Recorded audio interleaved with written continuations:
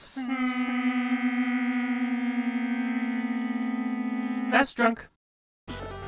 Here's another arcade game I had no idea existed until recently, this one made by Capcom, and it's a Mega Man boss gauntlet. Man, where has this been all my life? It's called Mega Man Power Battle, featuring one-on-one fights with Robot Masters, with the art style, settings, and music done in the same style as Mega Man 7 for Super Nintendo, with Mega Man Power Battle being released only a few months after that game.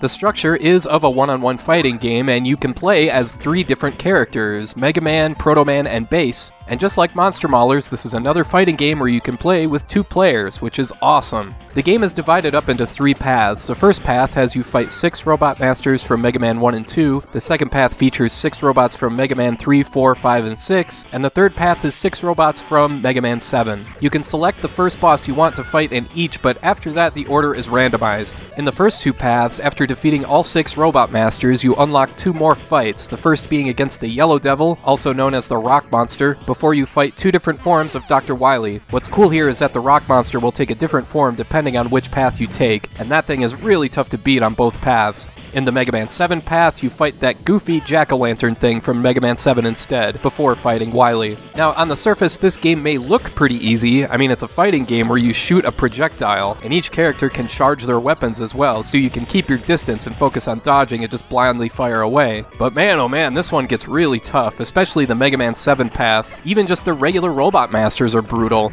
Thankfully, this game includes one of the main mechanics that makes Mega Man fun, and that's the boss weapons. That's right, you still collect boss weapons in this game, and the same rock, paper, scissors logic still applies here. For example, Iceman is weak to Gutsman's weapon, Heatman is weak to Iceman's weapon, you get the idea, and that helps with the difficulty a little bit. And yeah, even playing with a second player, you both get the boss weapons, so that's pretty cool. Unfortunately, you can't charge the boss weapons, so keep that in mind.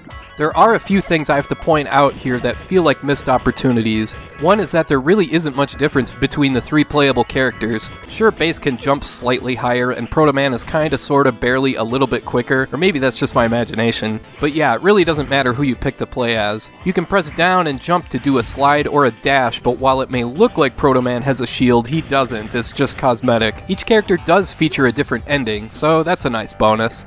Another thing I should point out is that there are no platforming stages here at all. Don't get me wrong, I like the fighting game structure, but it does get a bit old after a while, and I start to miss what Mega Man does best. And that, of course, is the action platforming stuff, so if you're looking for that here, you won't find it. On the positive side, I mean, just look at this game. It looks frickin' awesome. It is so dang cool to see the older bosses like Cutman and Gemini Man and the like all get tweaked, not just with a more polished design, but with extra frames of animation too. The backgrounds also look great with all sorts of stuff going on. They even revamped the music for each Robot Master, but there are some instances where they just use someone else's music for some reason. Like for example, Iceman's theme is actually Freeze Man's music. It still sounds cool, but it's just kind of a weird decision. But yeah, the overall point I'm trying to make is that this game is made for Mega Man fans, and if you love the series, you'll get a huge kick out of the look and sound of this game.